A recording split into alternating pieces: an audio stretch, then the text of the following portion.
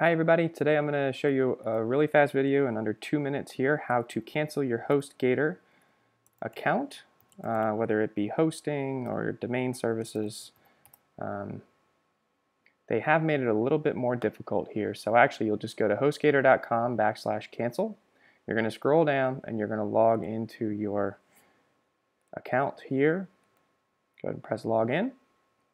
And then you're going to see the packages that you currently possess. So it says which package would I like to cancel. If you have multiple services or multiple domains or what have you, you'll have multiple checkboxes. So just check the one that you want. Now, unfortunately, HostGator in the past actually did not do this, but now they've decided to change things and try and retain their customers. So you press, why do I wish to cancel? You can see that it is required. They have the little asterisks. So you have to go down here and choose one of these. For this case, and this client, it's going to be not needed. They've decided to move to my hosting, so they're moving here, moving to a different hosting company. And you can see that they no longer let you submit it. They're going to make you call them or start a live chat, and by pressing this button, it will take you to a page that will let you log into your account in order to chat with them online. I have tried almost every single option that they provide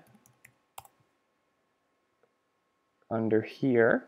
I've tried almost all of these. I've clicked on basically every single one of these, and there's no way that I can fill up all three of these that are required without that notification popping up. So maybe that you found one that works, but I've clicked on every single one of these, and it no longer lets me fill all of these in and press cancel the account. I have to reach out to them and call them first.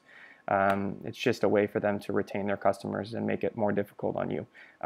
But anyway, this is the phone number that you would call or start a live chat with them, and they can go about canceling the services for you. Thanks, guys, and I hope that helped clear up some questions you might have.